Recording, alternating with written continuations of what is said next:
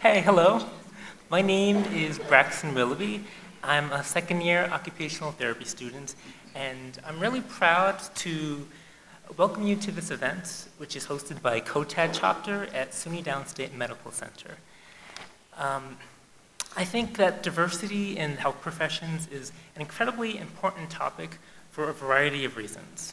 Studies have shown that increasing ethnic diversity among healthcare professionals leads to greater patient satisfaction, and that when patients see clinicians who look a little bit more like them and who have similar backgrounds as them, they're more likely to engage in conversation and as a result, receive better health care for themselves and for their families.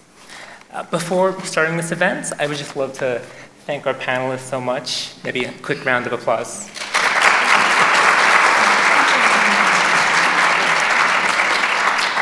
I'd like to thank Interim Chair Dr. Desport. I'd like to thank Dean Lewis. I'd like to thank all the alumni who are in the audience.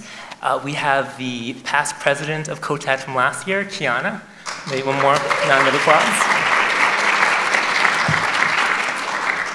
And so, in a time when there's more diversity in America than ever before, I think that the value of cultural humility and empathy is ever present. And it's events like this that open up a dialogue for new experiences, interconnectedness, and personal growth. That brings us to the question, what is COTAD? COTAD is the Coalition of Occupational Therapy Advocates for Diversity, and the COTAD chapter program was started in 2017 by Dr. Anverzadeh with a mission to promote diversity and inclusion within the occupational therapy workforce and to strive to empower practitioners, educators, and students to enhance cultural humility, promote diversity, and inclusion. Each chapter is designed to create opportunities and resources to foster open conversations and increase awareness and appreciation of different lived experiences. In 2018, Downstate was the first academic institution to have a COTAD chapter in New York State. But even more, it's great, and even more, you're also the first one to have a chapter on all of the East Coast.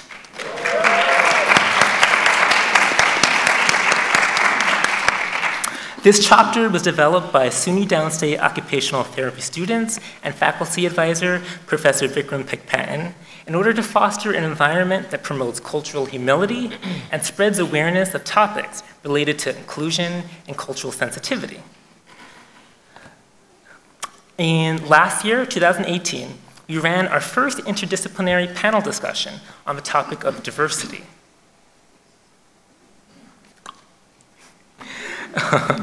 We threw an open mic fundraiser and created a holiday toy drive for children living in homeless shelters. This year, we created a fall festival themed around cultural activities. We have a Valentine's Day mixer planned for February, and in the spring, we'll be visiting elementary schools in Brooklyn to talk about occupational therapy and promote the importance of diversity and equality to a younger generation. At this time, I would like to formally introduce you to our moderator for this evening, Dr. Jasmine Thomas.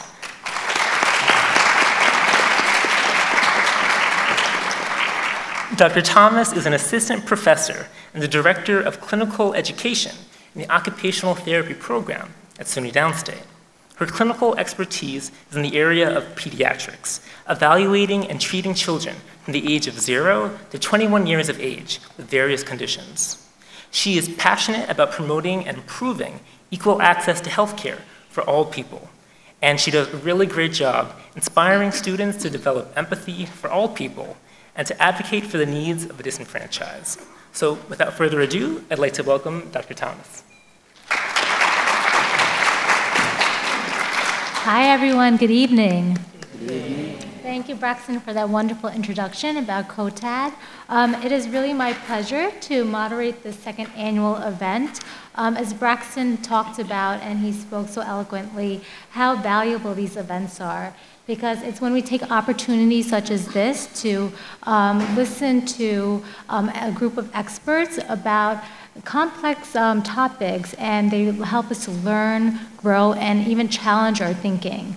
When we take the time to do this, we can make improvements in our personal way that we deliver healthcare, systematic changes, and institutional changes. So that is the challenge that I bring to each one of you guys, and so I really thank you for coming and participating in such a tremendously important event.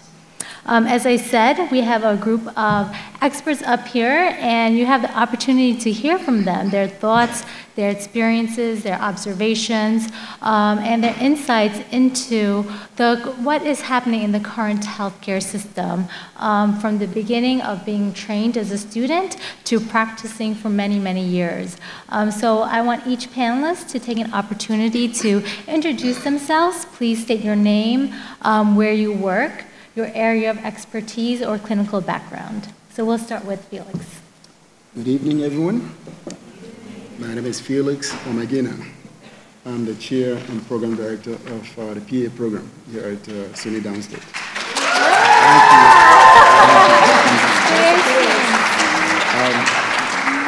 I am also a PA in clinical practice. I've been a PA for the last 26 years. And I've been a faculty at Downstate for 22 years. And I've been the program director for the last, thank you. And I've been the program director for the last 6 years on the PA program. I guess my claim to fame is having been involved in all aspects of the admissions process to our program. And I have learned quite a bit. I don't claim to be an expert, but I'll share whatever insight that I've gained over this period. Thanks.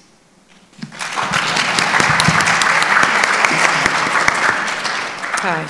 Good evening, everyone. I'm Carla Bouton Foster. I'm a physician and the Associate Dean for Diversity, Education, and Research in the College of Medicine. I'm also a graduate of SUNY Downstate, class of 1994. If we're talking about culture, I am an immigrant, a proud immigrant, born in Haiti and raised in Brooklyn. And thank you. And I look forward to contributing to this conversation. Hello, everyone. My name is Zoila Rojas, and I'm an occupational therapist. For those that don't know, those occupational therapy students that didn't know, I was a community organizer and health worker for almost 10 years before I was an occupational therapist. I mostly work with undocumented immigrants and Spanish speakers and older adults in Washington Heights and Sunset Park. I've been an occupational therapist for 2 years, and I work at Kings County Hospital. I'm also a research therapist for the Visiting Nurse Service of New York. And I definitely do not claim to be an expert because I'm basically a toddler therapist, only 2 years. But I hope I can share my insight, like you said.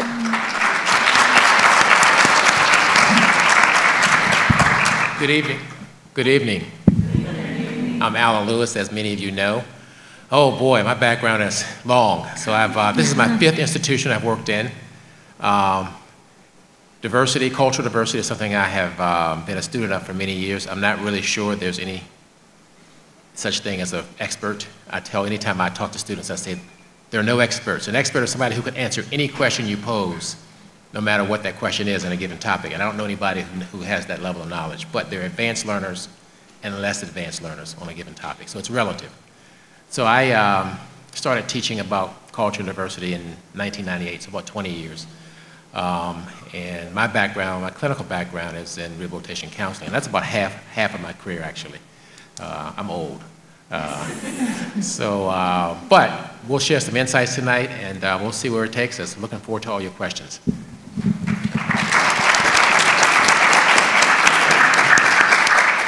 Hello, everyone. Hello, Columbia. My name is Razan Hamid, and I'm a Jordanian-American occupational therapist. I've been an occupational therapist since 2003. My clinical background is clinical psychiatry. Right now, I'm working with substance abuse and designing intervention programs for minorities and vulnerable populations.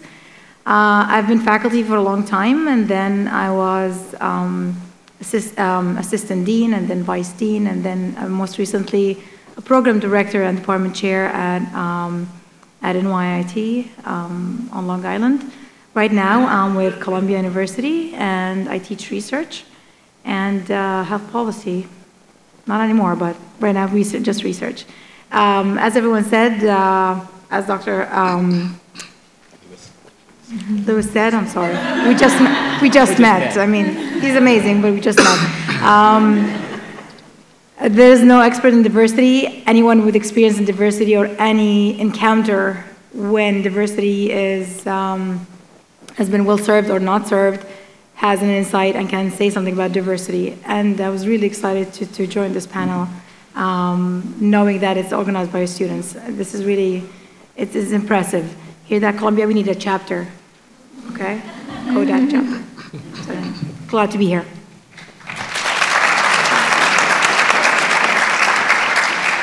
Welcome to each one of our panelists. I am looking forward to a lively discussion. Feel free to interact with one another. This is what we're here for. So we'll have around an hour for the panelists to discuss, and then afterwards we will open it up to the audience for any questions or comments. So as I said, today's topic will range from, formal training, being in an educational program, all the way to practice. And so there's a lot to cover, a lot of topics. And, as you said, COTAD was organized by students. And all these questions were actually created by the students, because these are important topics to them as becoming future practitioners, and they will carry forward our profession. So that's why these questions are so valuable, because they were formulated by students and important to them. So let's get started. Let's dive right in.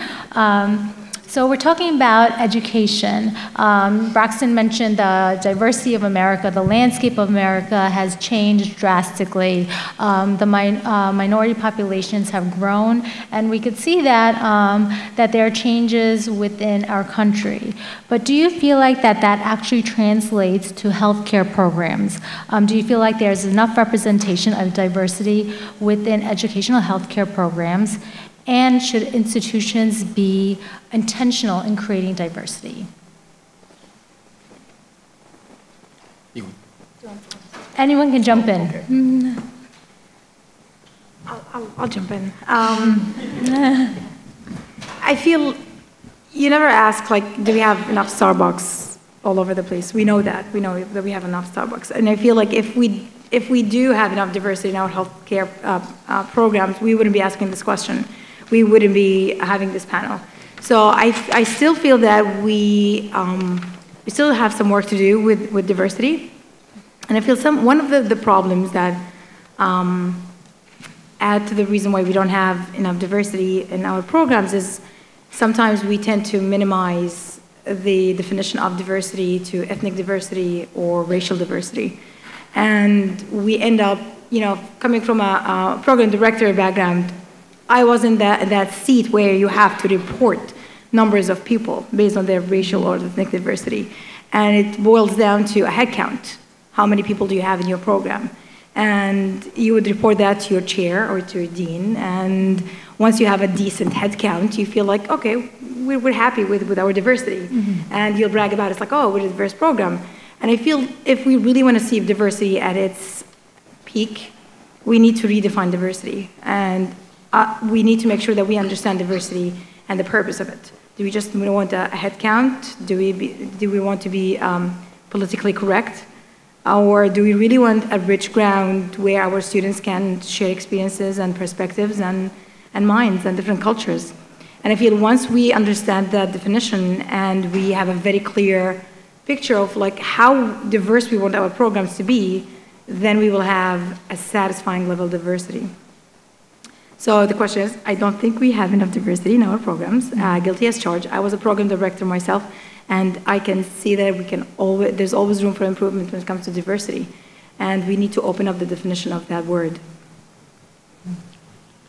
I would like to add that, yes, we should be intentional, and I'll tell you a couple stories. I like stories. So in all my institutional experiences, when I was at Virginia Commonwealth University in Richmond, Virginia, I was in a school much like this, but a larger school. And just as an example, I think we had about 100 faculty. I was the only faculty of color in that whole school. And that was not that long ago. It was 2001 through 2013 or something like 2012. And then when I went to Pitt, my next institution, University of Pittsburgh, same situation, another school about this size, like this, but much larger. We had probably 150 faculty. Again, the only faculty of color in the whole school. So when I first started teaching multicultural counseling in my rehabilitation counseling background at Virginia Commonwealth University, probably 1998, so about 20 years ago, it was interesting because one of the students said the first night of class, he said, "Dr. Lewis, I'm so happy to see that I have a black male professor. First time my whole educational career I've had a black male professor." And I said, okay. So here's the thing about diversity. So I said, okay, first of all, how do you know I'm a black male professor? He had this real puzzled look on his face. How do I know? I said, how do you know? He says, I'm looking at you. You look like you're a black male. I said, okay, all right, I'll give you that. So I am a black male. I said, but now that you've come to that conclusion, what is it that you really can say that you know about me for sure? Again, he had that puzzle look. And I said, okay, so yes, and he was a black male. I said, we're similar in that way, but what is similar about us now that you come to that conclusion? Can you say anything about me now that you put me in that box that you can say with certainty? I said, do I dance well? Do I shoot basketball well? You know, all these traditional stereotypes. And I said, I don't do any of those things well. And he says, what do you mean? I said, here's your first teachable moment. Just because you identify somebody as being in a particular group doesn't mean you know anything about them, because there's so much within group diversity. So therein is the first wrinkle and complication of cultural diversity. And I'll say that luckily here in this particular institution, we have a lot more in terms of diverse faculty and students. But then we still haven't dealt with that challenge of just because you put somebody in the box of being X, Y, or Z doesn't mean that you know anything about them. And what that comes down to is the reality that we all have to look at each other as individuals. You know, all those diversity labels are very important. Race, ethnicity, sexual orientation, spiritual orientation, all those things are very important. And as my colleague said, we need to be broader than race. Why are we so obsessed with race in this country? Why do we always think of race and ethnicity? Anybody? Two reasons. Two very basic reasons. The history of this country, right? What am I referring to there? Slavery experience, where who was oppressed and the oppressor was determined by race. And what's the other reason? If I look at Sola, can I tell what her sexual orientation is? Can I tell what her spiritual orientation is? Can I tell her socioeconomic status? Can I tell if she's a Republican or Democrat? But I think I can tell what her race and ethnicity is. I could be wrong, and chances are I would be wrong. But everybody thinks you can make a judgment based on visibility when it comes to race and ethnicity. That's why we're so obsessed with that particular dimension, that is the slavery experience in this country. As my colleague said, we've got to get much broader, and we've got to think about within group differences as well. So I'll stop, because I can talk forever. I'd like to answer next. How many of you are Hispanic women, identify as Hispanic women? Okay. Are you guys in master's level programs? When you graduate, you're going to be part of the 3%. Okay? So I want you to think about the barriers to entry that it took to get you there.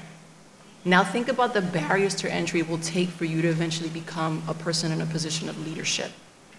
So because of the barriers that we have, not just me, but all members of minority groups, the barriers to entry to these areas of leadership and then education are so much higher.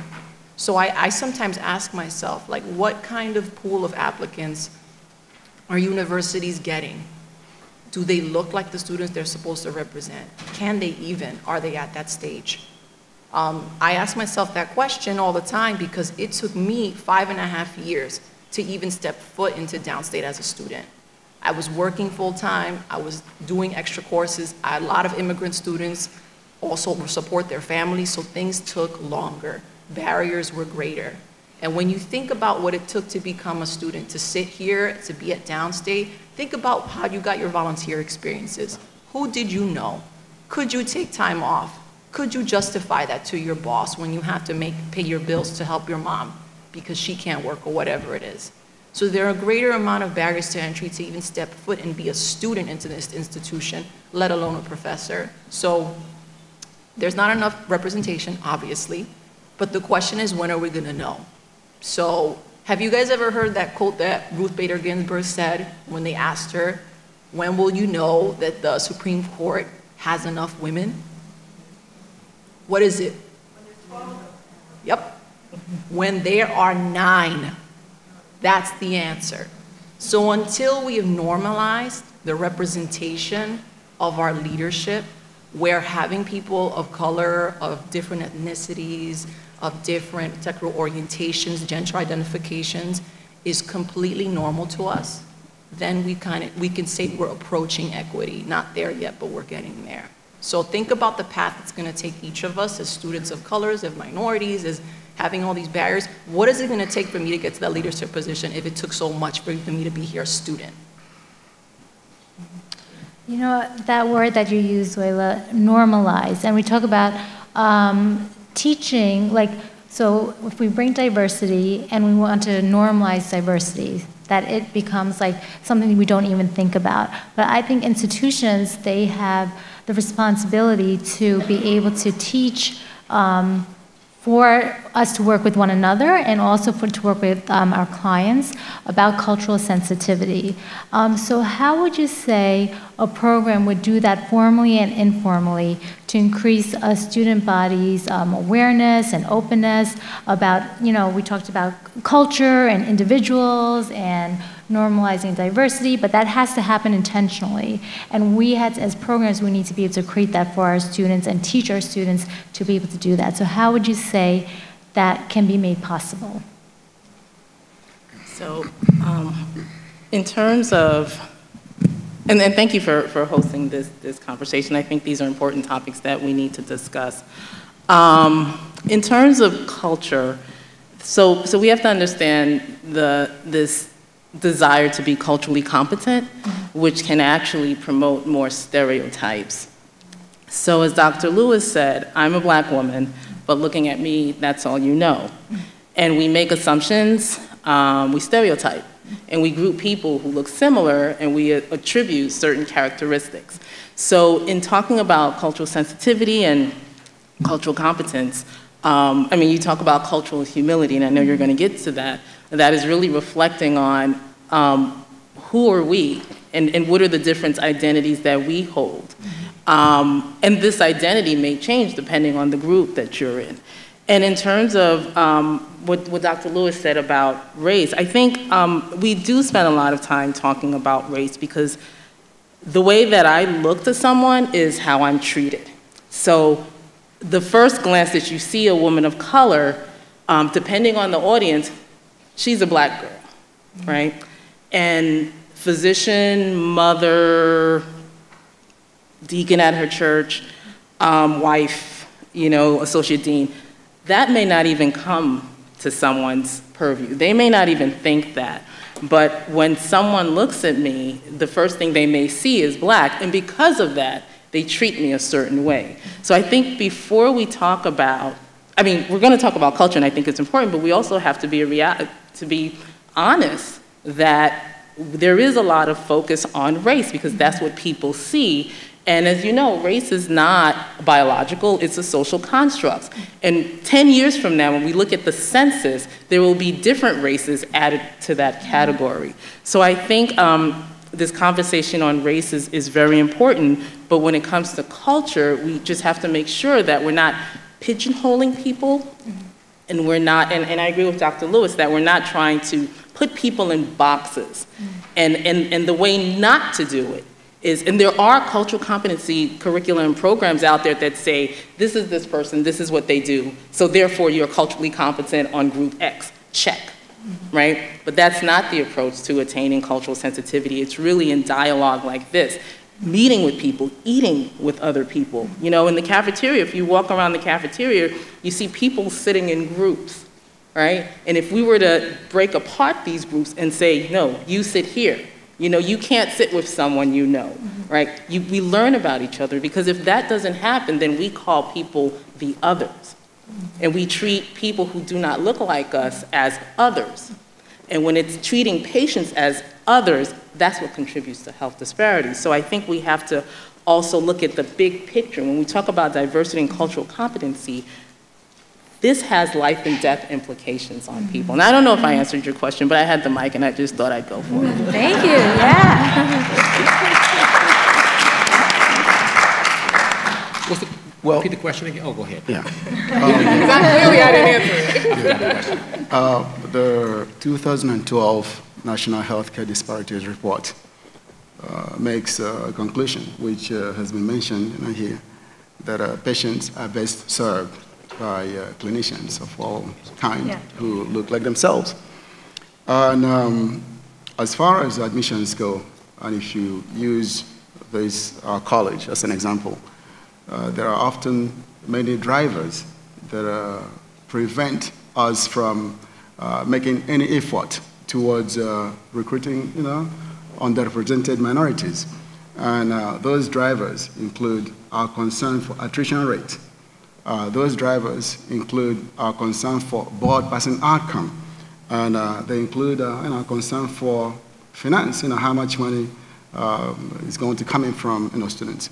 And having been here at Downstate for 22 plus years in our college, I've seen that the best way, and by the way, I'm a Downstate grad, class of 1993.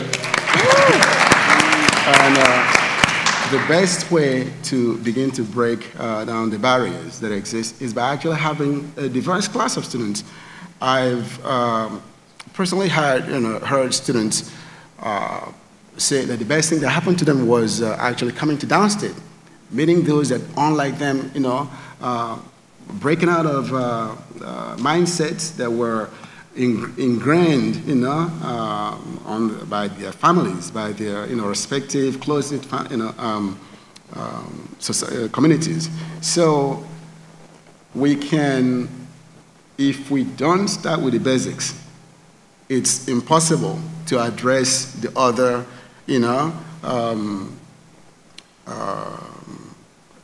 inadequacies, that exist in healthcare professions. So my program, and I'm proud of it, we are very intentional in our recruitment. And on one hand, because we look beyond anyone who's screened, will realize that the first 2 years are a total waste. So we look at what happened by the time they finally wake up, junior and senior years. If you look at the transcript of 1,000 minority students who go out to school, most are not prepared for college. So except for a few really bright students, the freshman year is littered with C minuses, C pluses. Maybe the best grade would be a B minus. It goes on to sophomore. And by the time they realize, whoa, I need to really wake up, the grades improve beginning in junior year. And that's why a lot of programs in healthcare professions are beginning to focus on the last 60 credits. But that isn't the case here in our college. It has to be intentional. We can consider all other factors, but if we're not intentional in our admissions process, we are not going to bring students who are dissimilar in the same class. We are not going to begin to, break down the barriers. And our biggest ambassadors are the students who actually, realize, they are not really like that. We can actually be friends. We actually have more in common than we are dissimilar. And then carry that back to their respective communities. That's why we begin to break down the changes. I'm not an expert at it. If I can, Felix, I really applaud the fact that the PA program is very intentional about how they look at transcripts and building that diverse class. We're talking about basics, right? At least get diversity into the classroom. And then, Carla, you talked a little bit about that, sitting down together and eating together, and you see that you have more in common.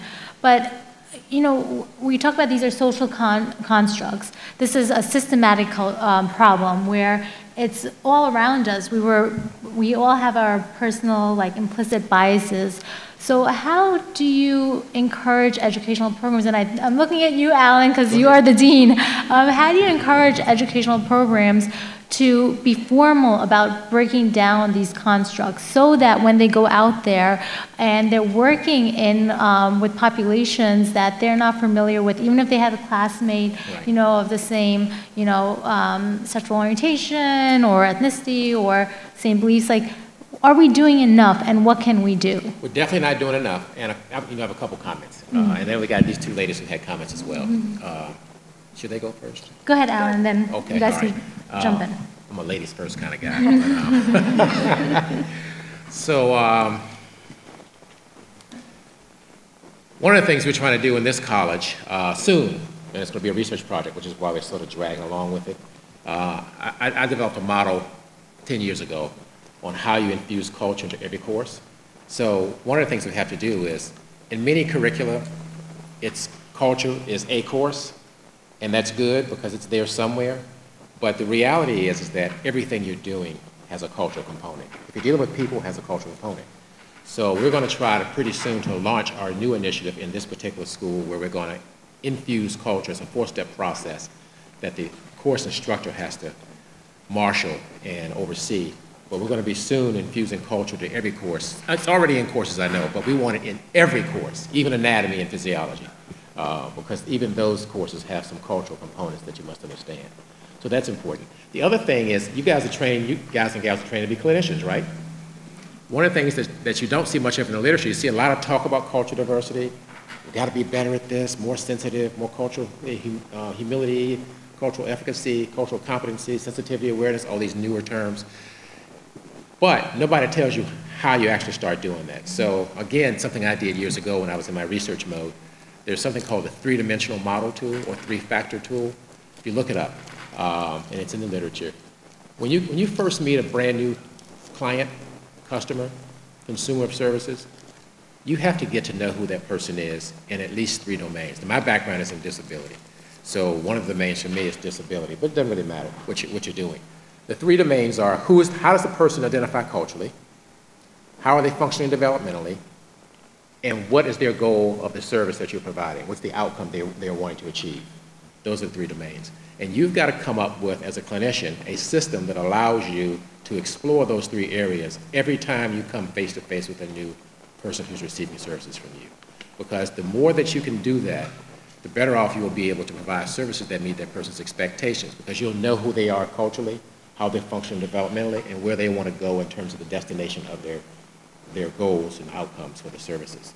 If you don't do that, then you're not going to be a good provider. So I suggest that everybody begin to think about how you can develop and weave into your own clinical approach a way to basically interview people and collect data in those three domains. The three-dimensional model tool is a tool that I developed that allows each clinician to think about what those three things mean conceptually, how they apply to the population you're working with, how they apply to the context you're working in, and to develop a tool that's unique to you and your clinical style that meshes with your clinical approach so that it's a part of who you are, so that every time you meet a brand new person in a clinical situation, you have to be willing to invoke this tool because it's going to help you, first of all, build that relationship, and it's going to give you data, it's going to flush out data that will allow you to put together a better treatment plan, right? You know who they are culturally, how they identify themselves, not what box I put them in, what that person says about his or her identity, how they're functioning developmentally, and what their goal of treatment is. The other thing we got to, so look up that tool, and I can give you information on it if you want to know about it.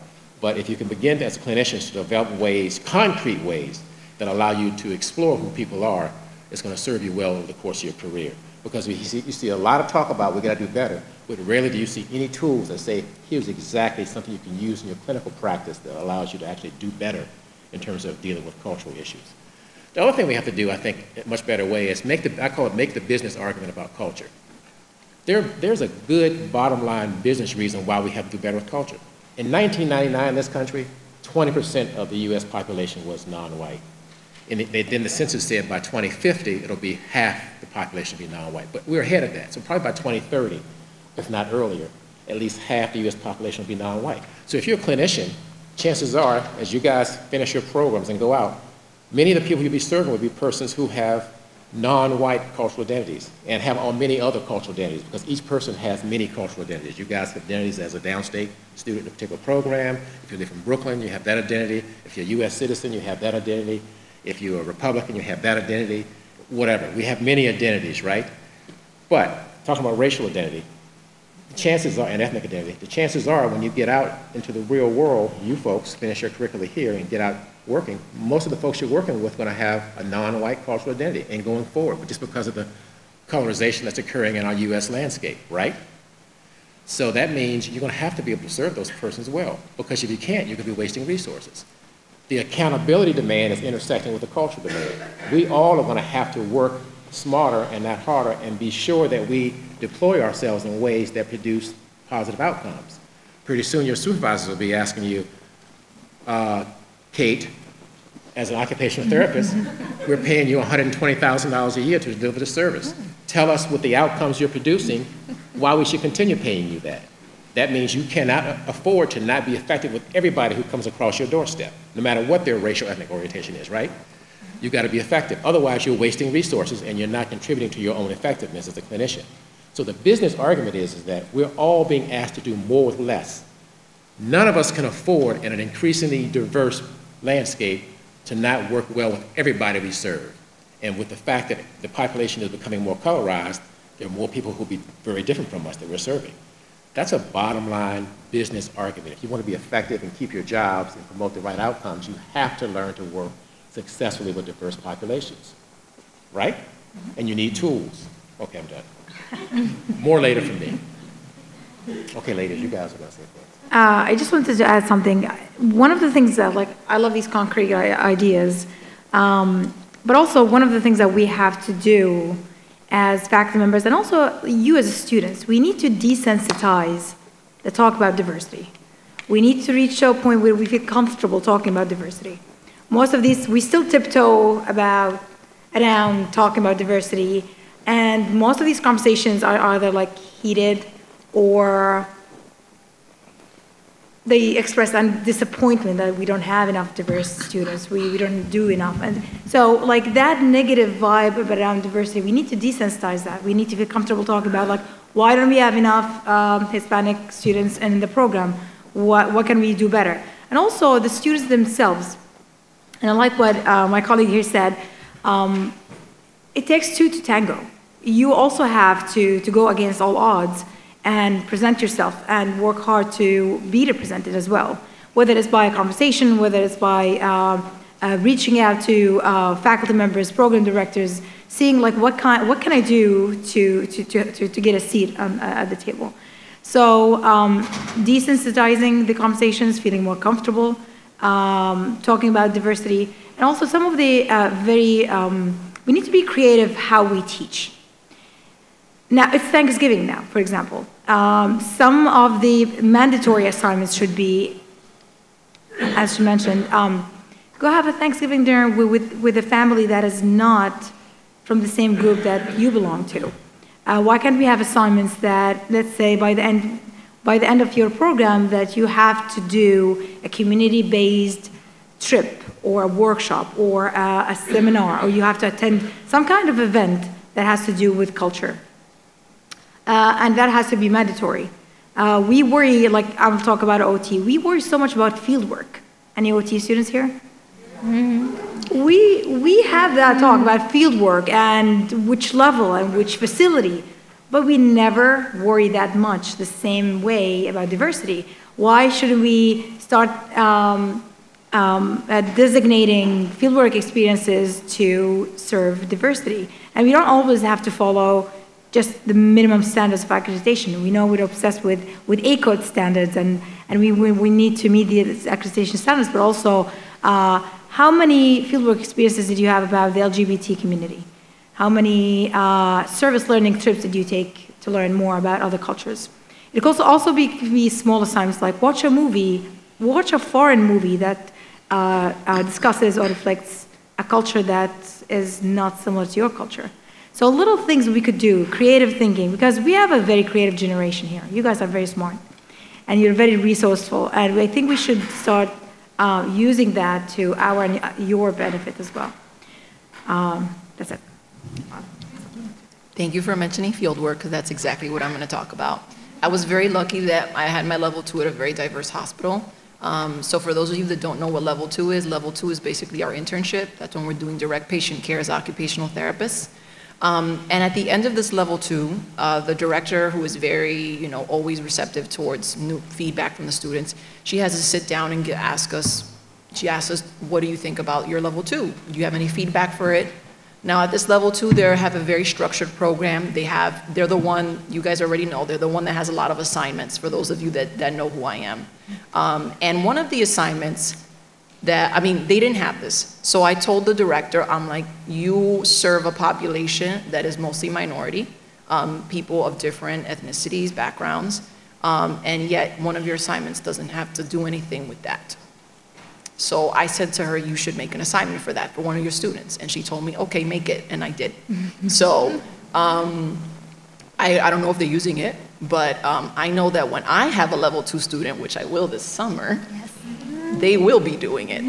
Because I think that in the process of being an occupational therapist, every single aspect of being an OT, the type of assessments you pick, is huge. You guys already know that. There are some things that are assessed that have nothing to do with the person is, with their life because of their given background or whatever experience.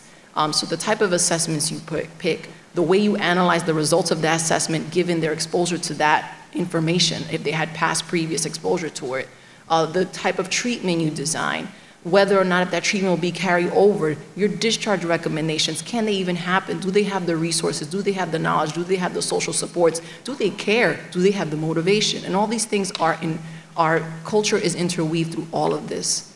And, we can't escape the fact that, I'm sure there's gonna be a question that comes to that, but healthcare was built on top of enslaved people, like hospitals were. So we have to acknowledge the fact that when we're clinicians, we're coming in with a history, whether we like it or not. So we have to also be aware of that, and that should be part and parcel of the fieldwork experience. You should be designing interventions with that in mind, especially if you serve a lot of individuals that are not represented very well. Thank you. I really appreciate some of these suggestions of how, when we're out in treatment, to be creative and to, really look at the individual. But I want to bring the conversation a little bit back to each one of you and your personal experiences. I think as clinicians, we do our best to look at someone as an individual, to think about culture, but we are also people, and just the way living in society, you develop personal implicit biases, whether it was the way people treated you, or in the way that maybe the way you were raised, your family thought a certain way, so then it just kind of became a part of your subconscious, and they do come out. So my question to you is there a time when you realized that one of your personal implicit biases was affecting treatment, and what steps did you take to overcome that? So I'll start off by saying I can't think of a specific situation, just because I'm old, my memory's bad. But of course it has. So one of the key things about being culturally effective is understanding who you are as a provider. And we all are human beings. We all have biases, which means there are preferences. A bias is not necessarily negative. It can be a positive or a negative thing. I happen to like Diet Coke better, Diet Pepsi better than Diet Coke. That's a bias, it's a preference, but it's not a big deal unless you happen to be a Coke stockholder and feel I'm cutting into your profit. But there are other biases that can be very, very dangerous, right? If I said I don't work with anybody from this country, that can be very dangerous. So every clinician has to be aware of what things you bring to the table in terms of your biases, likes and dislikes. And as people, we all have them, no matter how smart you are, how many degrees you have, how much education. So I suggest going through a process of constantly thinking about who you are, self-awareness, introspection, in terms of what issues you may have related to culture that can compromise your effectiveness in a clinical situation. For example, I always give the example of, what if a guy comes in to receive counseling services from me, and he comes in with a KKK robe on, and it's obvious that he's in the KKK. I'm already compromised as a clinician, personally, because I just know that's a bias that I have. I don't too much like people in that organization, so I'm not going to be able to give him my best effort as a clinician. So what do? I do the ethical thing. He still deserves good service. I just can't give it to him, so I'm going to refer him to the next person. But I know that's a bias I have. There are other biases I don't know that I have. But the only way I can find out what they are is to be constantly vigilant and introspective and thinking about my own self-awareness to identify those things that may contraindicate me being a great clinician in a given situation. So every clinician has a responsibility to do that on a regular basis. There's some questions you can ask yourself, such as, is this a bias? Is it a bias that's dangerous? Is it a bias that's amenable to change? If it can be changed, then work on it. Not all biases can be changed. If it can't be changed, how are you going to minimize it so it doesn't get in the way of your success as a clinician? Always think about that. And speaking of biases, and I'll send you guys this book if you want it. Here's a book that I wrote 5 years ago called We're All Racist. The Truth About Cultural Bias. The book's really about cultural bias. And I have some steps in here about identifying cultural bias. And going back to our previous question, things you can do as a person to see how diverse your world is. I have a little survey in here that you can take yourself that tells you whether or not you are actually living a life that's homogeneous in terms of basically hanging around people who are just like you, or whether you're pushing the boundaries and stepping out and being able to interface with people who are a little bit different from you. So if anybody wants this book, send me an email. I'll send you a PDF of it, no charge to you. Thank you. So I'm not promoting this to make money, but I want you there. Chapter 2 in here is all about bias, and it goes all the way back to Piaget and cognitive schemas and subjective reality and those kinds of things to really break down why it is as human beings we can't avoid being biased, because we're all going to be biased no matter what. And so you got to figure out how you're going to control that and identify those issues for you so that in your clinical practice, they don't become a problem. That's my copy, though. This is her copy, right? Can I answer that question? Yeah, go for it. Okay. So, dirty laundry time. Okay. How have I been biased in my professional life? Early on, when I first started at Kings County, I was a bedside therapist, and then I was rotated into inpatient rehab. And one of my first patients was a gentleman. He was from mainland China. He had a car accident, which resulted in central cord syndrome. And, in your mind, you like to think, oh, I'm a culturally competent person, and I'm open-minded, and et cetera. Let's remind ourselves that as OTs, we like questionnaires, but we also like performance-based assessments. So on performance, am I actually that person? That's what I found out. So people that work with spinal cord injuries, you know that there is a very complex process of accepting your new level of disability, and there's even like a developmental stage theory between the clinician and the client that you're working with that travels almost as if like a person's developing as from a baby to a fully grown adult. And one of the phases that we encountered ourselves in, he was in acute care for 2 weeks. We got to this phase. So we got to, we did ADLs, we were working on transfers, but so much that towards that end, when he was so focused on his new level of disability, and then he became very resistant, I hate using that word, but we'll get there, resistant towards using new devices or new ways to do things, we got to that place where it was almost impossible for me to work with him because he would be so angry with me and I didn't understand, and even though I used an interpreter, that didn't matter. I really didn't understand. So I took a step back and I just said, what is going on here? So his daughter was there, and I asked him, we just started having open conversation towards the end of the session, so I just stayed extra time. And he kept pointing towards his feet, and I didn't understand what was going on. And the interpreter was basically telling me it's about where the energy is going. And that's when I found out that part of his treatment is not just our Western medicine, but also traditional Chinese medicine. And I didn't understand how important that was to his recovery. I didn't understand how different it was from the way that we understand disability, the way we understand what healing is. And I had to basically relearn everything for how I was going to treat him.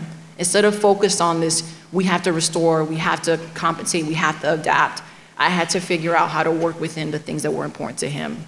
So I spent a lot of my sessions after that, instead of being client-centered, it was client-led. He ran the sessions, and I modified where needed, and then provided reflection. And after that experience, I thought it was so like I felt like I reached a moment where I had to, you know, tell people that this happened and tell them how I learned and how I had a lot of problems with that.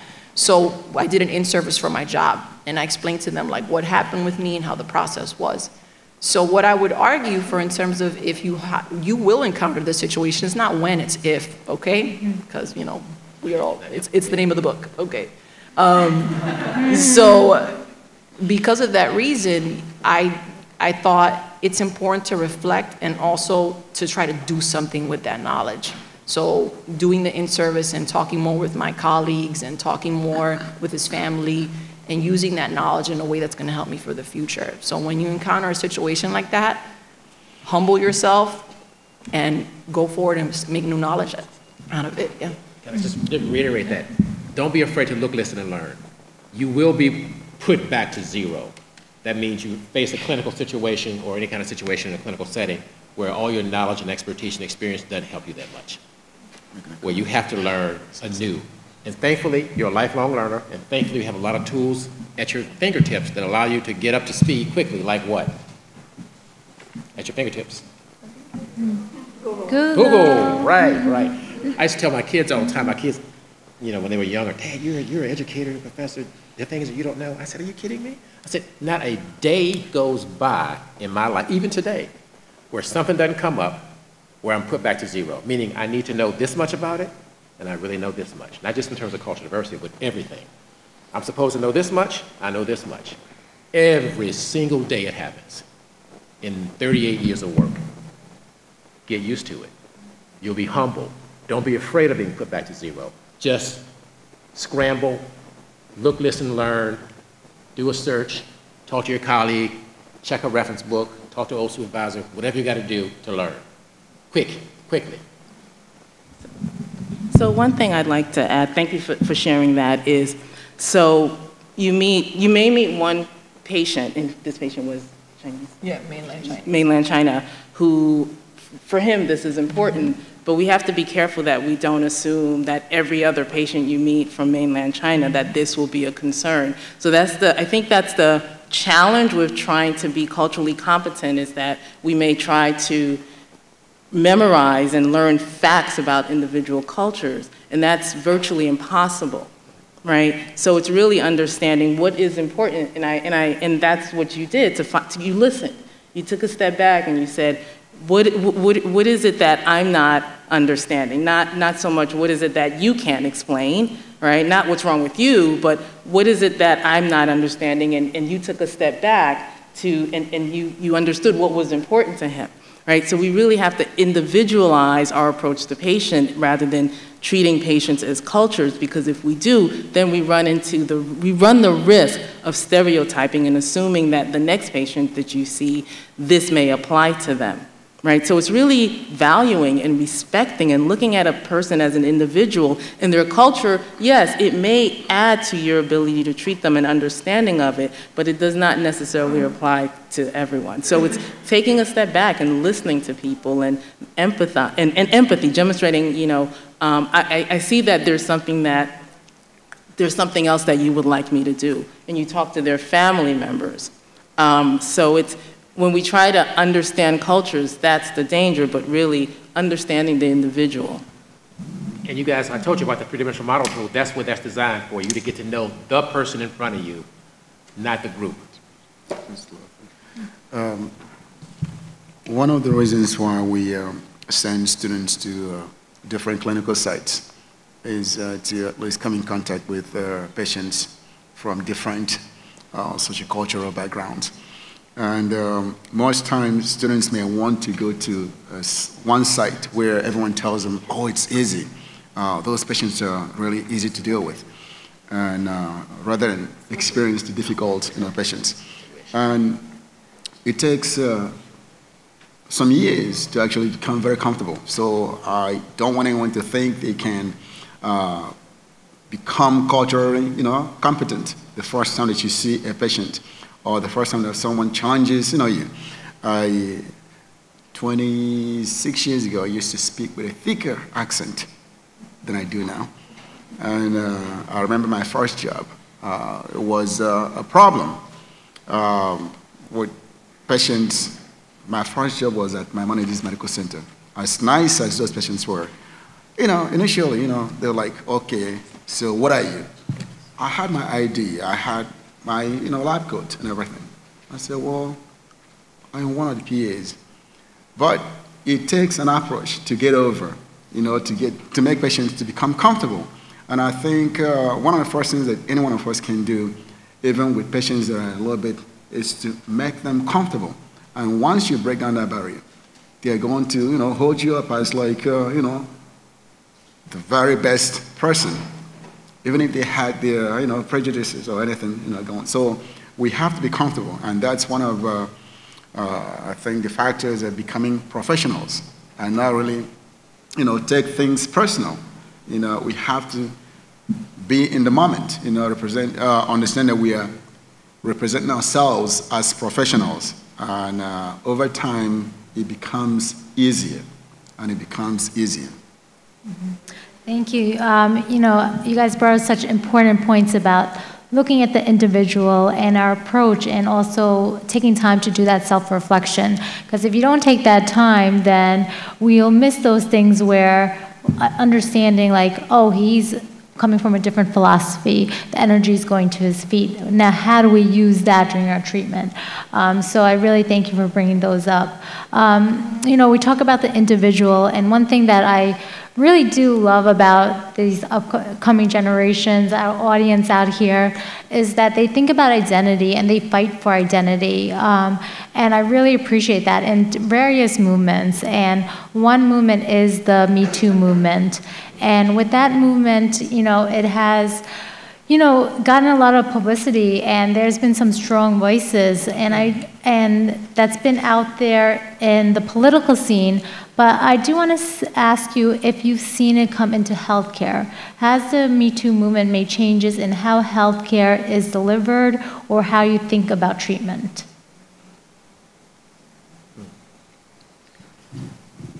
I think movements is a natural human behavior, and they happen whenever something is off for a long time that no one's talking. So they become a wake-up call to society. I wish we had the same movement. I would like, personally, I didn't see the same movement, or like a movement that is similar in impact on diversity in healthcare. I would love to see a positive movement happening that way, but the movement itself, I feel, impacted members of healthcare in being more careful, being more perceptive, and be better listeners. And although the context is a little bit different, they still have the same purpose and function, to pay attention to the other and be cognizant of how you're coming across, and what else am I not, you know, paying attention of. My body language, you know, how I treat people, what I say. So I think this is contagious to other behaviors, like how we stereotype people. Now we're being more careful. What pronouns you use. Now this is, you know, we're very careful now. And careful is good. Careful is good. Careful is respectful. And I feel this is what I take away from that. Always that cultural humility, always listen to the person in front of you, not to yourself, to your own thoughts, and see, like, you know, how you come across to people. I think one of the very good things that the Me Too movement has brought onto healthcare is awareness on the part of patients. And I remember as a newly graduated PA, I took a job with a group in Far Rockaway in Queens. And my attending asked me, "Oh, Felix, did they teach you guys how to do pelvic exams in PA school?" I said, "Yeah."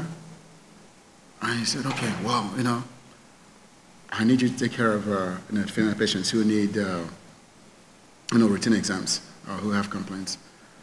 I said, "Are you really sure?" He said, "Yeah." Now, the first day that I had patients lined up, I came in to the clinic, and there were like 20, you know, women. I broke out in sweat. I mean, went back, and I spoke with the LPN, and I went by the book, and I told her how to prep the examining room, what to do. And I called and we called on the first patient, and I asked them if they knew why they were getting a pelvic exam. Half the patients didn't know why they were getting a pelvic exam. And half the patients didn't need a pelvic exam. And half the patients have not been talked through a pelvic exam by the physician. They basically go to a clinic, get put on the examining table, covered with drip. They don't see who is doing the exam, and it's done. So I spoke to them. I told them what was going on, why the patients who didn't, I said they didn't need it, and the ones who did, I explained with LPN exactly the process, and the steps, what it meant, and at every inch of the way, I explained what was going on. And by the next week, I had more patients coming to the clinic, because no one had actually bothered to talk to them in a way that they explained. And now, once you know you're right, now you can, as a female patient, you can know when someone is abusive. And I think that's one of the good things that came out of, not the only thing, as far as, healthcare, goes, is just knowing you're right and being aware of when someone is doing something that is improper, basically. And I think that's a point that I've, learned from this. Thank you. And I think when it comes to patients' care, that there's been more attention to making sure that there is someone else to chaperone and discussing everything that you're doing with the patient. But I think despite that, there are still some, egregious acts that have been reported with patients going to see an ER doctor and ending up, just for a broken shoulder, and, they were molested, right? So we've all heard about that. I think what the Me Too movement is also doing is looking at sexual misconduct between students and faculty, and really abusing the privilege of being a faculty to get a student, male or female, to do something that you want with the threat holding a grade, right? And that's something that we haven't really discussed, that we need to do more. And it's subtle. It may be more not overt sexual misconduct, but it may be rubbing someone's shoulders or leaning against someone, making someone uncomfortable. And when they move away, what's wrong with her? She's off-puttish, and all of a sudden that goes in your letters of recommendation. So I think we need to do more about that, because as learners, you are vulnerable to being taken advantage of, right? And the risk of not saying something, and I think it would be naive of me to say that nothing has ever happened in a clinical setting, but students may be reluctant to say something because this is my grade, this is my rotation, I'm going into this field. So more needs to be done, really, that this is not tolerated. I know SUNY actually has a sexual misconduct, sexual discrimination policy, and I think there's a course that everyone has to take. So more discussion has to be on that, just the everyday interactions that make someone uncomfortable, yet they fear saying something because it may cost them their grade. So I think we need to talk more about that. I think what you're talking about is creating that safe environment for our clients, for our students, and that our clients, we could talk about how they are vulnerable, and our students are in that position as well. And so I do want to bring up another population, the LGBTQ plus population. There has been research that show that like 38.5%, which is a pretty high number, of individuals who are going to school said that their sexual orientation impacted them negatively because they felt discriminated against.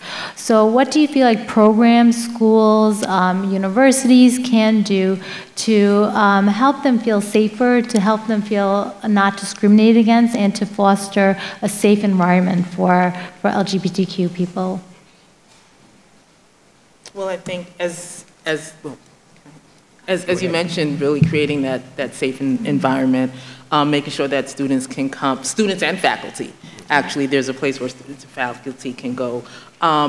In the curriculum, so we talk a lot about diversity, but we also have to talk about inclusion, right? So there really isn't true diversity unless it's inclusive, because you can have numbers and say, well, we're going to make sure that we have different people, different groups, but the culture has not changed, the environment has not changed, and people still feel isolated. And while they're a part of an institution, they're in the institution, but they're not really a part of it. So I think an inclusive environment, using language that's not stigmatizing, right? We still say things that are really offensive because we make assumptions, right? We make assumptions. We look at someone and they say, surely you're not, and then you say something, right? Nowadays, it would be hard for someone to say the N-word, maybe not, I don't know. And when you're speaking to someone, but how often do we use slurs that are very offensive to the LGBTQ community without even thinking it? Like this dude is, or she must be, right? So we have to be very intentional to make sure that we don't use language that's stigmatizing, that we don't make assumptions. And in our curriculum, the curriculum really has to reflect like, yeah, this is truly an inclusive environment. Learning about transgender health, right? Because it's not because it's the right thing to do, because it's the important thing to do. You may save someone's life. You don't want to miss a diagnosis of cancer because you don't know what someone's gender identity is, right? So it's, again, there's a lot more work that needs to be done, but having these conversations is really important. Thank you. We have just enough time for questions from the audience, but before we end and we take questions, I want each one of you to provide the audience members just one tip that you would leave them with, or one challenge to be able to provide better health care when they're out there. Well, for PAs, one of the challenges that a lot of PAs have, especially those who, a lot of PAs want to work in the ED setting. And the experience has shown that that environment can actually blunt the sensitivities of clinicians to the point that there is a herd mentality whereby the patients, especially poor patients or minority patients, can become the enemy and are always suspect.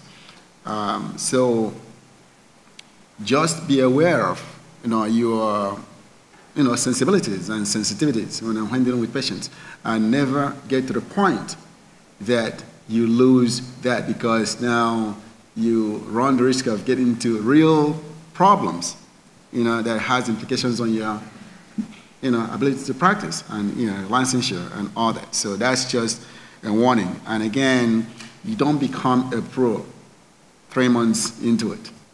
You become a pro by making a purposeful effort to be the best you can be, and take note of all the factors that make you a good professional, a good clinician.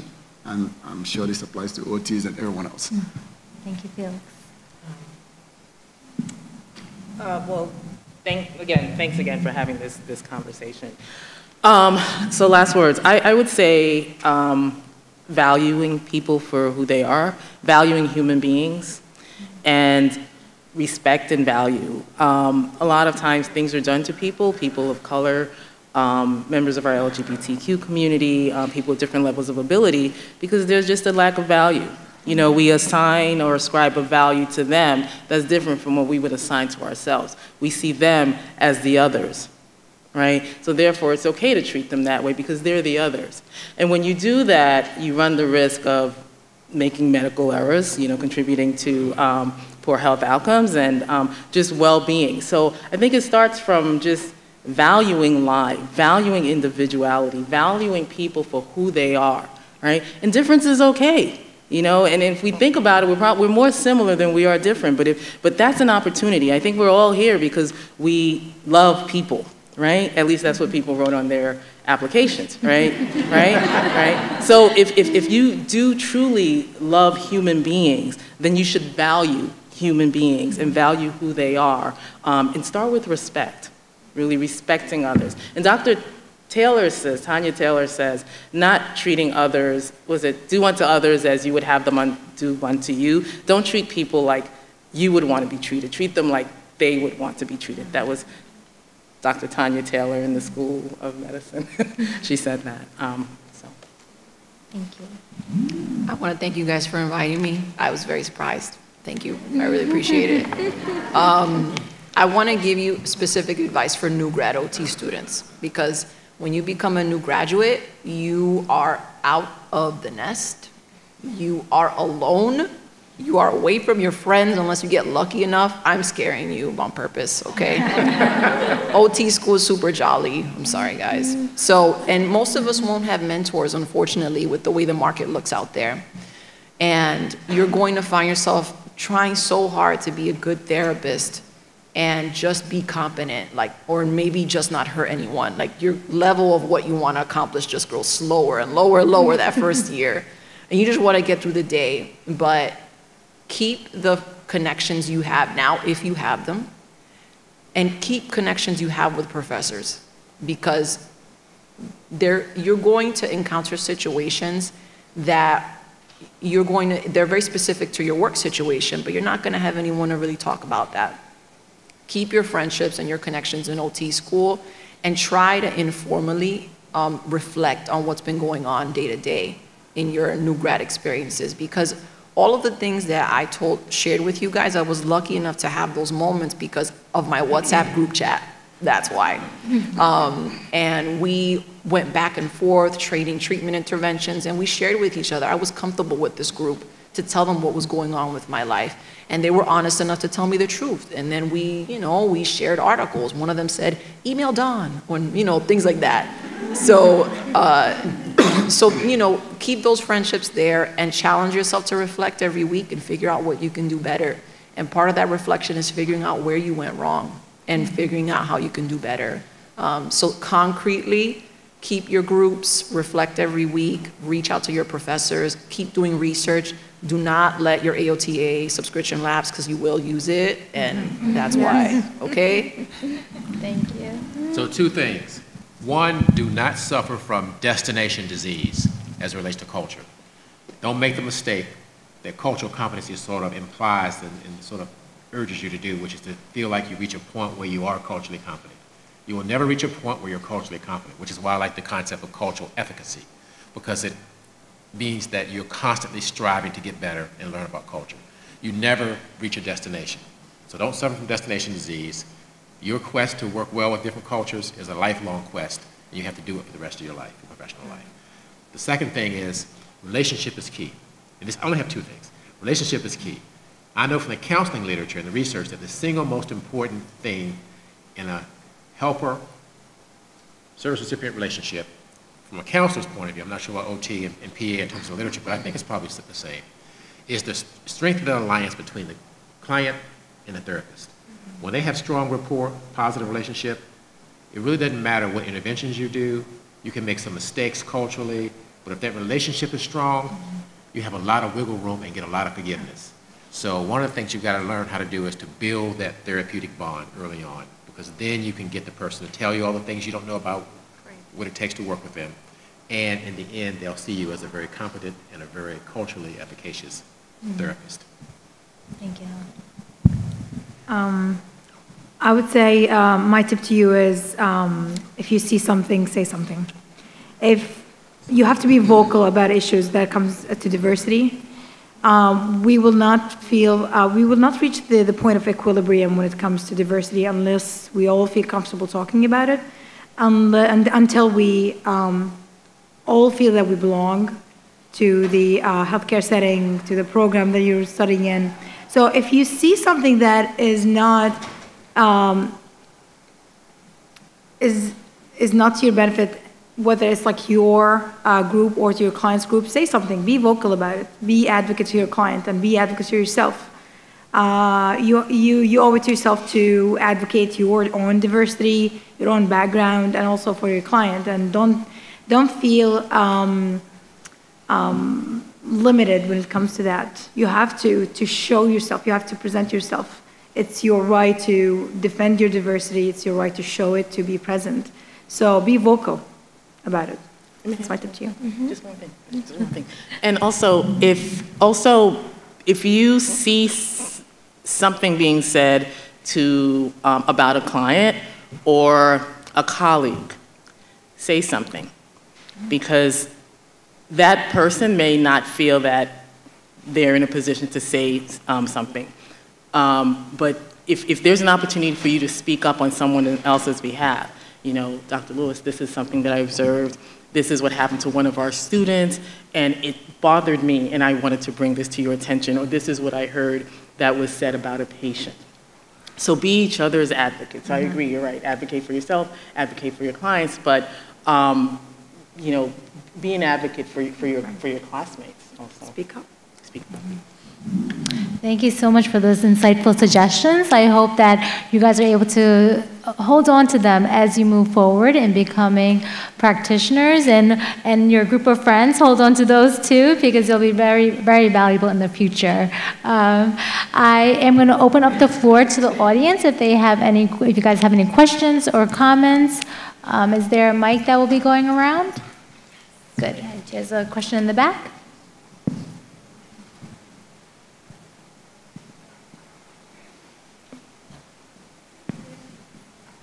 Hi. So my question may come out like a little jumbled because I'm working through it as I'm talking, but you guys spoke a lot about like advocating if you see something happen to someone else that makes you uncomfortable. But let's say you're in like as a fieldwork student and you see a supervisor saying something about like patients that make you uncomfortable. How can you approach your supervisor if they know that they're not being like culturally competent or ethical, and they don't actually care because they feel like they're away from the patient?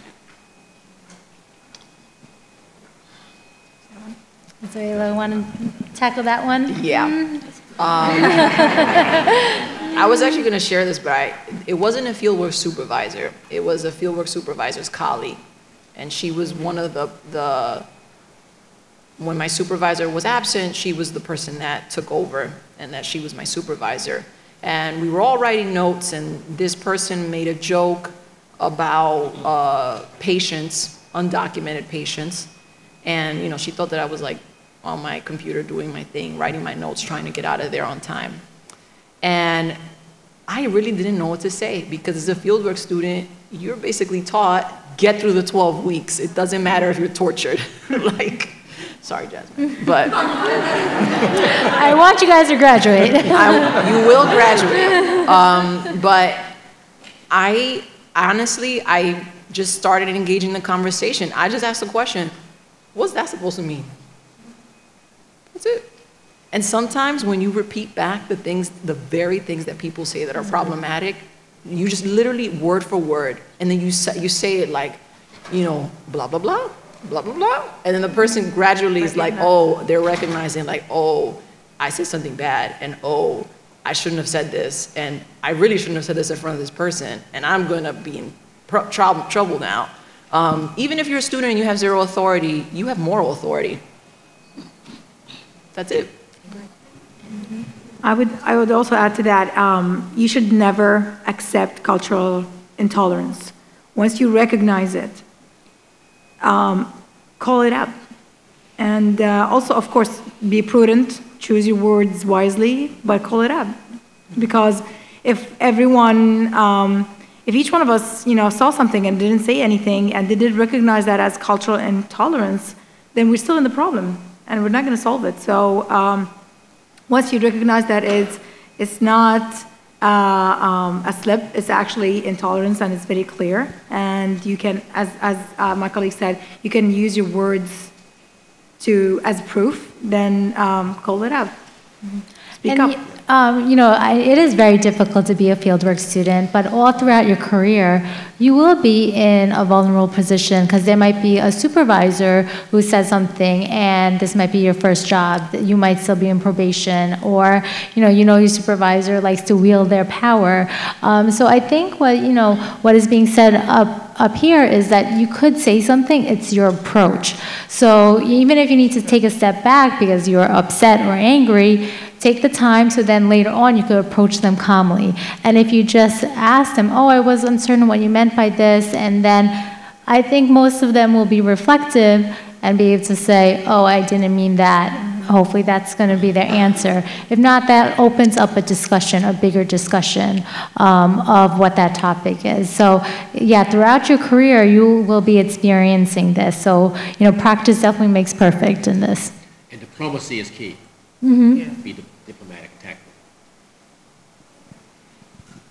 Hi, I wanted to ask if during your time in your clinical careers, if you found that your race, your ethnicity, your gender was a barrier to providing effective care because you found that your client wasn't receiving you well, and how you adapted to that in treating patients in the future or in the moment, and how you overcome that in your career in general.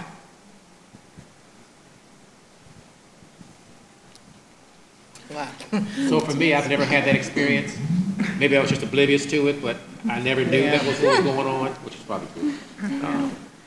But if I did know, and I would address it directly, tactfully, diplomatically, and work hard to get that person to a different clinician that they can connect with. I'm a firm believer that all of us can't serve everybody equally effective. Mm-hmm. And so sometimes, I know it's hard with tight resources, but sometimes you got to know when it's the ethical thing to do is to refer that person to somebody else where there's a better connection.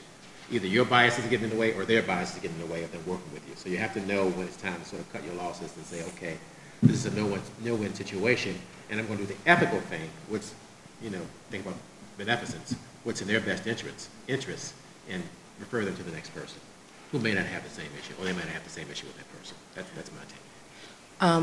I had that happen to me, and it's interesting. I just had taught a class to our first-year students.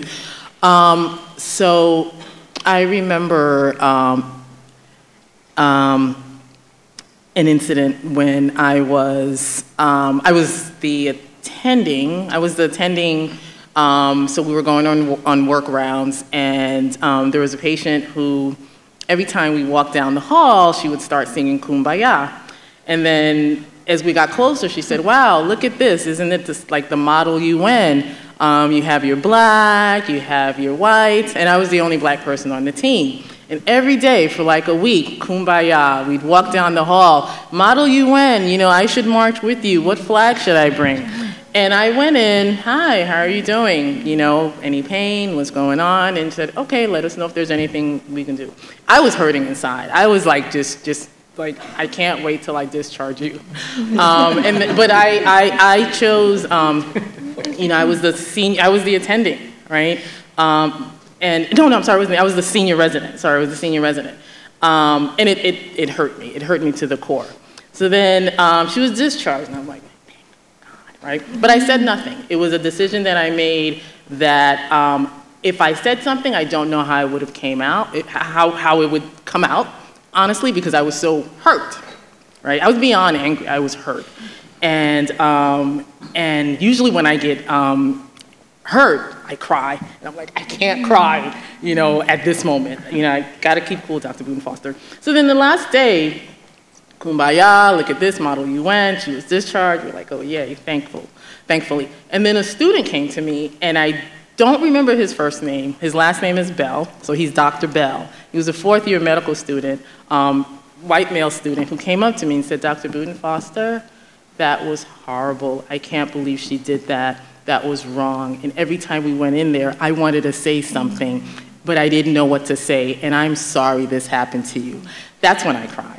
That's when I went home and I just cried and cried, because it's not so much what she said, because you can't change people, and you have to pick and choose your battles. And for me, that wasn't my battle. I'm here to I saw myself as treating what condition she had, but I couldn't, I can't cure racism. That was not my battle. That's the decision that I made. But what was hurtful was that no one else said anything, right? But when that student came to me, that's when I said, oh my goodness, someone heard, someone listened. So diplomacy, decide when you have to say something. The mistake that I did was I didn't talk to anyone else. I don't even think I shared that with my husband. It was just so painful.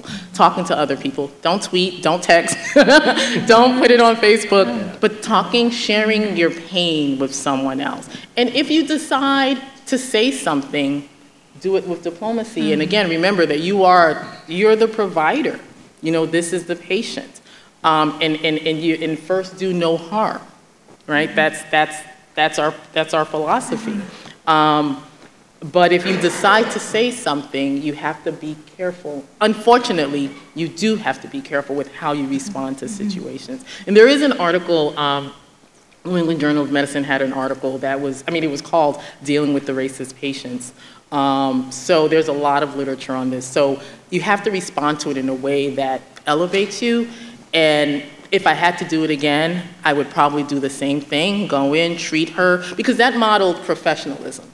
Right? How are you? You know, and then leaving and then teaching the students, but I would have spoken to someone. I would have spoken to a colleague, honestly, but that's just me personally. And you know, I think a few of you brought up the point of advocating. We also have a responsibility to advocate for our colleagues if they cannot do it themselves, because it might cause too much, drama. But someone else can advocate for you, and then it'll be like, it'll be received a little bit more. So make sure you protect your colleagues like that. You become a family. This was a student who did this. You know, this was a student. I don't know what became of him, but I know he went to Penn, internal medicine, and this was a student who said it was wrong. You have to do whatever's comfortable for you. So I'm more direct, and I would probably go in and say, notice you keep saying kumbaya. What do you mean by that? Well, motto UN. That's what I would say. Yeah. I'd say, motto UN, what does that mean? It's sort of innocent, but I would be direct about it. Motto UN, what are you talking about? The power of what do you mean by that? But you have to do what suits your style. That's sort of my style. What do you feel comfortable with? Yeah. Are there any other questions or comments from the audience? There's one here and then one there. Hi. Oh my goodness, my question just floated out of my head. So you guys were, I got it back. So you guys were talking a lot about, advocating for your colleagues and, for, the people around you. But what about for the patient that is unaware? So you told the story of, the clinician that went back and was saying all these things to other people who have these biases, but that patient that they're dealing with is unaware. Is there something you feel like, obviously I don't think you can talk to the patient about this, but it's like that this person is dealing with something and holds these biases and holds, these negative thoughts per se about their patient, and now they're dealing with their patient and may not be providing the best level of care. How would you deal with a situation like that, advocating for that patient? So I do this for all of my patients. When I first meet them, I'm a bedside therapist. When I first meet them, I tell them what I'm going to do, who I am, and do they consent? And then I ask for consent every time. And before I leave, I always tell them, you're the most important member of the team. Anytime you want us to stop this evaluation of the session, you let me know, I'll walk on out of here. So I know that that doesn't answer the direct question, but by making patients really, really, really empowered to call things out and to kind of have a little bit of, like when, we depersonalize patients in the hospital, we put them in a gown, they're naked, they have cath in them, suddenly they're not people anymore, they're specimens.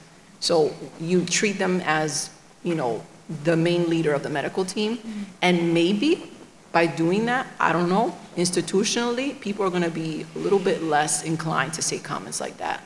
Because are you gonna make a comment like that about your boss, basically? No. Make your patients your boss. I'd like to add to that, in addition to educating your patient and keeping them informed and empowered, but also sometimes up to the obvious solutions. If you feel that there is a pattern, let's say there is a consistent person who always makes these comments or always comes across as offensive or whatever the problem is, and if you recognize that pattern or that person, maybe addressing that person would take care of the problem going forward. So it's not only you should educate the patient himself, him or herself, but also where is the problem? Remove the problem, whether it's a person who's consistently showing these, making these remarks, or a context, a special context, or a specific unit or a clinic. Maybe sometimes we have to highlight the problem, that this is a problem, this person is problematic, the remarks they make is problematic. So it's not only important that you empower one person, you also have to eradicate the problem in whatever means suitable. I think one of my attendings did something that was that I consider very profound.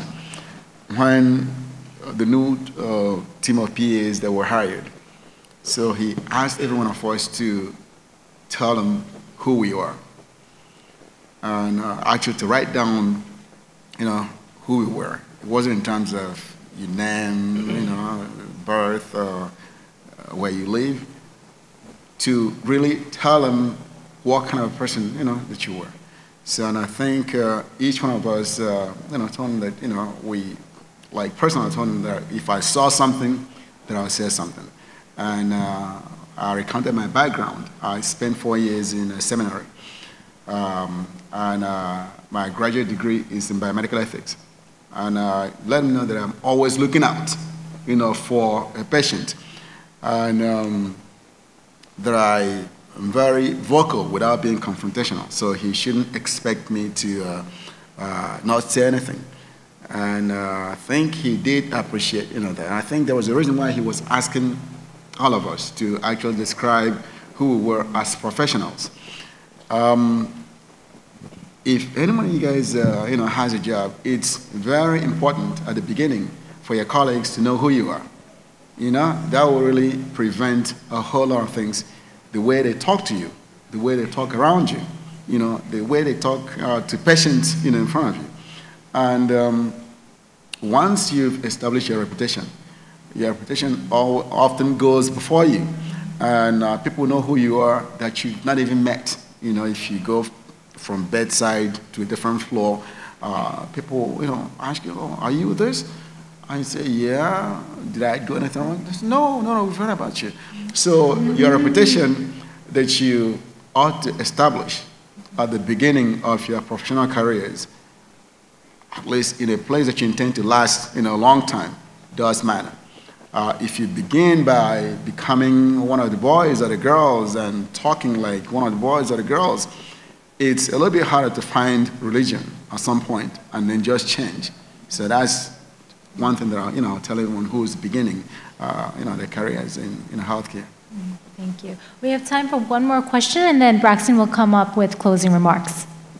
So I just have a question about admissions to healthcare programs.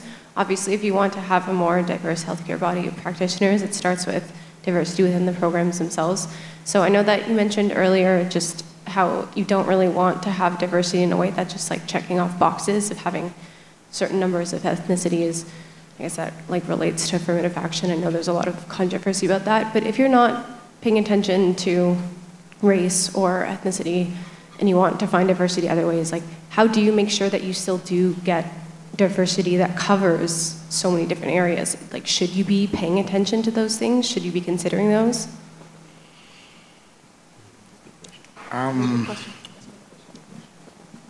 Yeah. I remember once doing an information session, and one of the prospective students that attended asked, after we laid out that we recruit a class that mirrors, Brooklyn, to begin with, mirrors, New York, since we're, Sunday school, and that we look out for the best amongst, the applicant pool. So she asked, does that mean that you're going to accept a black student over me? I said, no.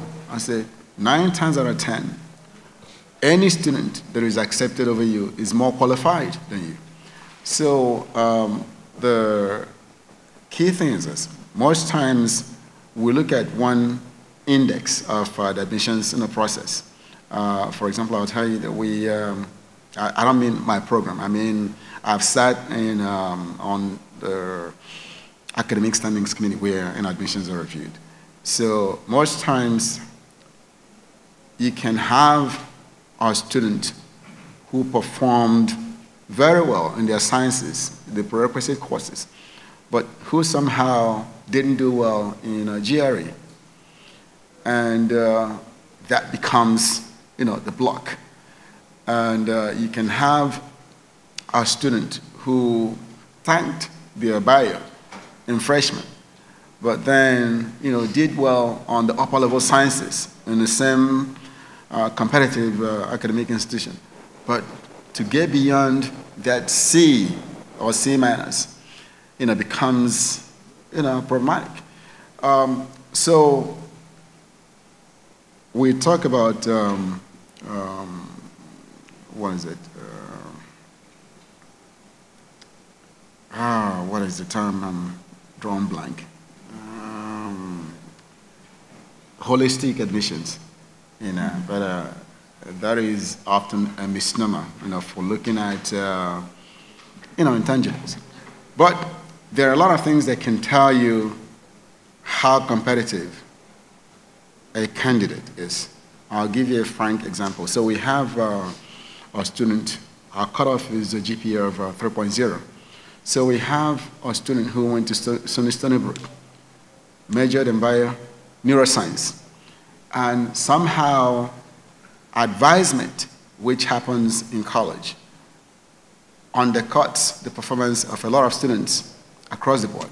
So I'm looking at this guy's transcript. He's doing genetics in his freshman year. And long story short, by the time he graduates with so many sciences, his total GPA is 2.95. But he did really well in his junior and senior years. But his GPA doesn't meet the cutoff. So what are we going to do? If we focus on the cutoff GPA, while this student or candidate has really demonstrated they can carry 21 credits and do well, and then we look at a different candidate who took 1 or 2 science semester course load, got all A's, we've shown over the years that that student that finished with a GPA of 2.9 carrying a load of 18 to 21 credits actually outperforms the other students. But most programs may not want to look at things like that, actually take time. Or, okay, so let me give a chance and then see what happens. If it doesn't work out, then we're wrong. And 9 times out of 10 that we've done that, we've been able to recruit a class that is actually very balanced, that can do the work, and whose minimum GPAs, actually science GPAs, are similar, even if the total GPAs are a little bit different. So there are different criteria, but that process has to be really purpose-driven. And no one who is qualified to get into any class is denied a spot. Most times one of the things that our program has also done is for feeder schools that have a high number of underrepresented minorities, but whose students come a little bit ill-prepared, we've provided their science or pre-health advisors, feedback, so that 2 or 3 years down the line, those students from the same schools are actually coming in very qualified. It's purpose-driven. So we can't really sit here on campus and say, well, let them prepare their students and make it a difference in the demographics of our students. We have to go, I've spoken to McEvers, New York City Tech, I've gone to Brooklyn College, and those schools here in Brooklyn, St. Francis, to tell them, we want your students, but they have to come qualified. No one is cutting them a break. If they don't come qualified, they're not going to do well, and they're going to, drop out or be dismissed. We don't want that. You don't want that. So you front load the work, and it pays off, a few years down the line for them and for us. I think this is a really good question, and the reason why it's a good question because it's a big problem, and I don't think there's one solution to fix that. I think the other side of this problem is not like, are we picking diverse students, but also, do we have a large enough pool of applicants of diverse backgrounds to pick from? The larger that pool is, the more likely we are to pick qualified applicants, because you don't want to fix a problem from one side and start another problem. You don't want to set people to fail. You don't want to accept people who are non-qualified and have them and see them struggle, even with all the support, even with all the push. You don't want to see them struggle. So the larger the pool, the more likely we are to end up with a diverse group. So to fix that pool issue, a lot of parties also have to chip in.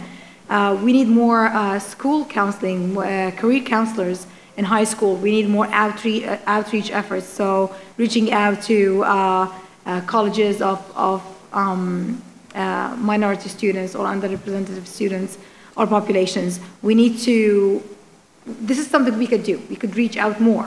We could increase the awareness of students, maybe something that you're interested in. Have you ever looked up into healthcare or OT or PA? Maybe they don't know that this is a good fit for them. So educating high schoolers, educating undergrad, reaching out more, this is also part of the solution. It doesn't, we get to pick, we get to make the decision by the end of the day as programs, but also we need a pool to pick from.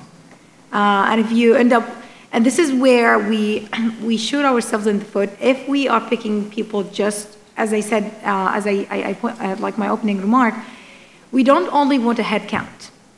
We want to make a difference, and we want to actually have a diverse student body. And it's not just by checking a box. Okay, we have 2 African-American students, we have 2 Asians. We need to stop playing that game. We need to actually look at diversity at general and helping these people to be part of this pool. So this is a big problem for a lot of educational programs, not only OTs, and it doesn't stop only by the picking process. And it's a big problem in health professions because, you know, if you go out in the lay community and you talk to a 3rd grader, what is a doctor? That kid can tell you what a doctor is. What is a nurse? They can tell you what that is. You say, what is medical informatics, or what's an OT, or what's a PT, or PA? Clueless, particularly in communities of color. So we have to do a much better job, all of us, including you guys, of going out and making sure that we teach people at a young age about our particular professions, because people don't know about it. When I was at the University of Pittsburgh, I remember having a conversation with 5 black female medical students. I forget what we were talking about, something to do with culture. And one of the questions I had for them was, you ladies are doing great because you're in medical school, but did anybody here think about anything other than medicine in the health field? They said, what else is there? That's what they told me. What else is there? Nurse, pharmacist, dentist, physician. That's what they said. I said, okay. Well, there's some other things, but I understand. You'll be great physicians. But that proved it to me. People don't know about our professions. And when they're making a decision about what they want to do, they have to know that OT is an option, or PA is an option, or PT is an option. And we've not done a good enough job of educating the lay community about these options. So we have a lot more work to do. I'm sorry, can I challenge you guys? Because you guys are pretty up here in institutions. Kings County invites high school students during the summer to be volunteers in different departments. They do not have a fancy application process where you have to put your GPA and who you know and blah, blah, blah. They go to the local high schools right around Kings County, right around Flatbush, East Flatbush, and they ask kids to come in.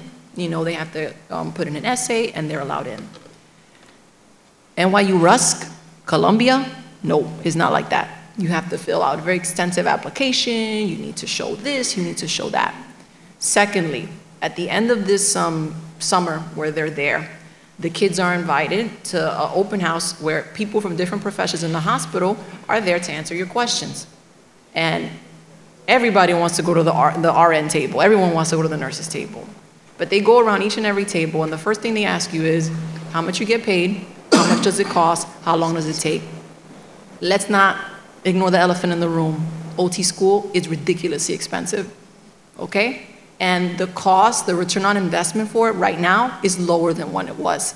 So I have had students during that experience, I never thought about this before, that say to me, well, if I become an RN, I'd only have to go to school for 1 year and I'll be making X amount, so why should I become an OT? And the money is a problem, especially when you're a person of a disadvantaged background. So we also have to ask ourselves, well, our professional bodies increasing the demands, therefore increasing the schooling, therefore increasing the cost to come in? Are they making it further barriers for students that otherwise wouldn't enter to come in?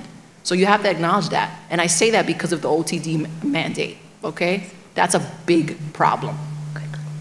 So, shameless plug, April 4th, 2020, we are hosting it's called SWAG, Scholars with Athletic Goals, Brooklyn SWAG, and we're inviting high school students who are athletes to come to SUNY Downstate, and the focus is going to be on sports. So we are looking to all of our School of Health Professions students to come and support. So these are kids who are interested in they're athletes, to introduce them to medicine. And these are students from local high schools, Erasmus, Medgar Evers Prep. So yeah. That's awesome. Send out the email. I will send out the email. We are ready to wrap up the evening. It's been wonderful. I really want to thank all our panelists for just taking their time to provide their insight.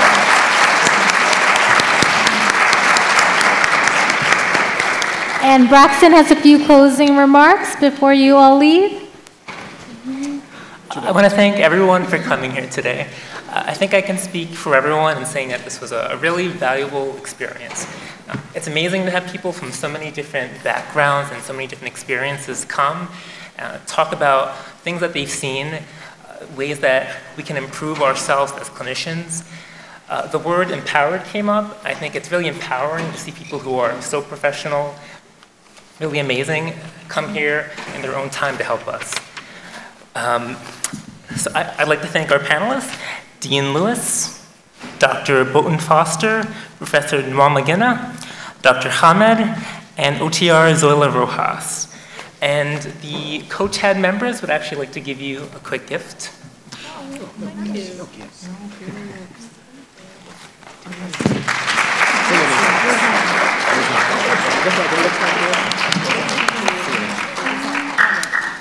Also, because this is a panel about diversity, we thought it'd be nice to say thank you so much for this learning experience in a few different languages. Thank you.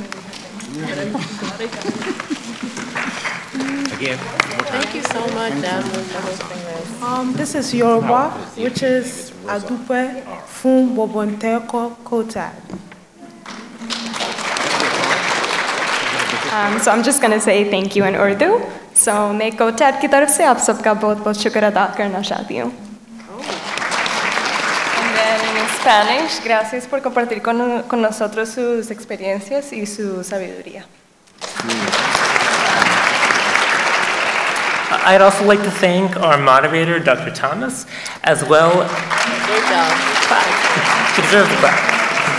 As well as the help we received from Professor Tribble, our coordinator, Professor Patton, and the members of COTAD chapter for their contributions. Thank you. Have a nice day.